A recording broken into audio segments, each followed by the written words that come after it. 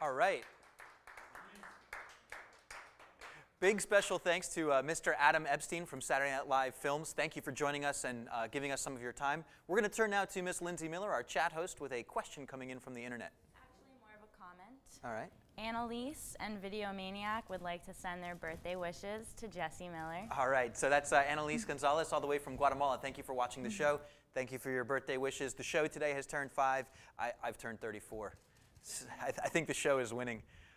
All right, so now we get to spend a little bit of time on our gear segment. This is a super cool piece from our friends Libec. They're in Japan, traditionally known for their awesome tripods and their Swift Jib 50 kit. What they've presented us with today, they're calling the Allex, A-L-L-E-X. Not to be confused with Alexa, this is for your smaller cameras. This is for your DSLRs. I'd even go up to a C100 on this. Maybe like an AF100 from Panasonic, maybe your NEX FS100 from Sony.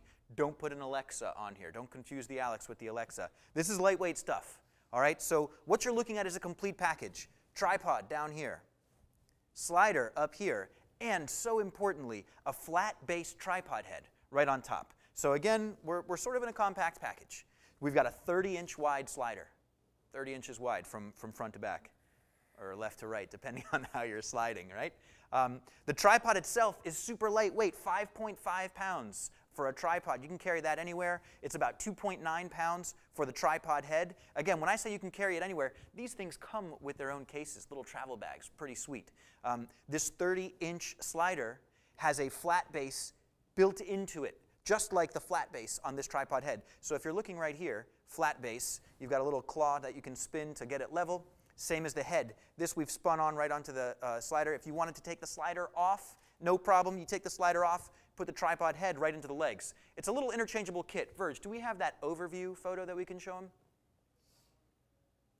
That's it. All right, so if you just want the tripod and head, that's the top view. That's no problem at all. If you just want the slider and the head, again, no problem. You can see that the slider comes with cool little outrigger legs for, you know, mounting it on a tabletop or on the floor or whatever you really wanted. But what we've got here is the bottom one. That's the tripod head, the 30-inch slider, and that lightweight tripod. So let's go back to cameras for a second. That's this whole kit right here, everything minus the camera, and that's a $784 package.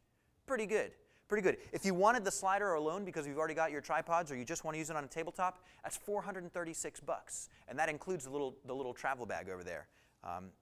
And this is even cooler, all right? So right now we've got sort of a level slider, so we can go back and forth, or if we were going this way, we could do a little bit of left and right. But if we added a second head, so you can imagine we'd put the first head right here on the tripod. The second head is right here on top of the slider. If you wanted to do totally vertical sliding, Verge, do we have a slide that would show vertical sliding? Check this out. This is where you've got the tripod head on top of the tripod. Look on the right side of your image there. I wonder, Verge, if you have the capacity to zoom into that. And if you don't, it's okay. Anyway, on the right side of your screen, you're going to see that there's a tripod head that's sort of tilted 90 degrees, and the slider's attached to that. On top of the slider, or let's just say attached to the slider, is another tripod head where your camera mounts to. That's pretty awesome. That's for vertical operation of the Allex S package. Again, don't confuse that with the Alexa. I don't know what they were going for there. They should have called it maybe like a C100S package. We'll talk to their marketing department later. A couple of things that you want to find out about your slider before you buy your slider. And number one, how does it sound? So I'm going to get my mic really close to this. Sliders that are cheaply made are super loud. So if you were trying to do a slide from left to right or whatever, it would be really loud, like clankety clackety. You know, you couldn't even use a microphone on your camera. So just have a listen to this. That's pretty smooth. Not too bad, and obviously the slower you go, the less noise it'll make. But even at full speed sliding, it's almost usable to put a microphone right on here. How great. Let's turn the camera on so you can see what we're doing.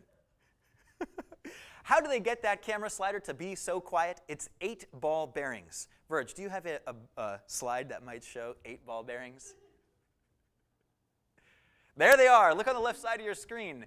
8 high-quality ball bearings that allow for super smooth pushing.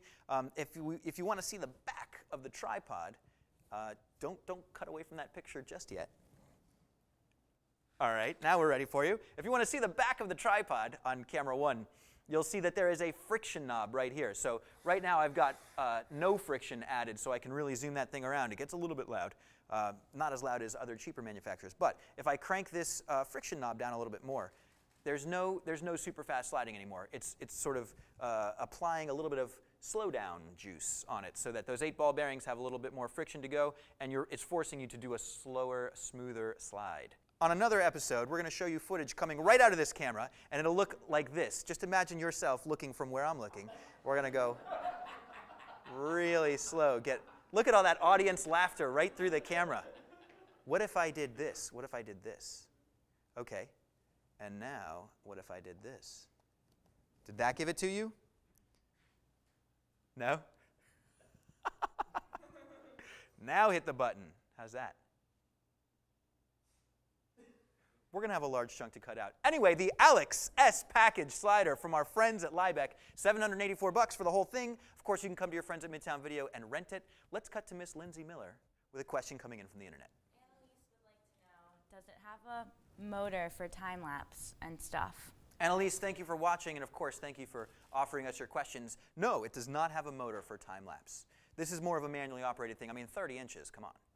You need a machine to do that for you? No, but I understand the point. We should contact our friends at Libec and say, hey, in a future release, why don't you guys get something together so we could put a motorized slider on here? You know, I want to just do a quick public service announcement. If you're out there trying to make a living in video production, as many of us are, don't rely on a DSLR camera, because look at what trouble you have trying to get a video output from such a silly device. Currently, a Canon 5D Mark III is the only DSLR camera I know that'll put out an HDMI, that'll put out a live high-definition output on an HDMI source without having to push buttons and wonder how to get your stuff out there. So you're already spending $3,500 on a DSLR. I urge you, I encourage you, experiment with a camera such as the C100 from Canon for just a little bit more, that actually is going to give you a live, proper video output, even though you're using the eyepiece. Imagine that. So this has been your public service announcement from your friends at Midtown Video. Step up from DSLRs. If you're shooting video, get a video camera. Take it from me. You're asking for failure.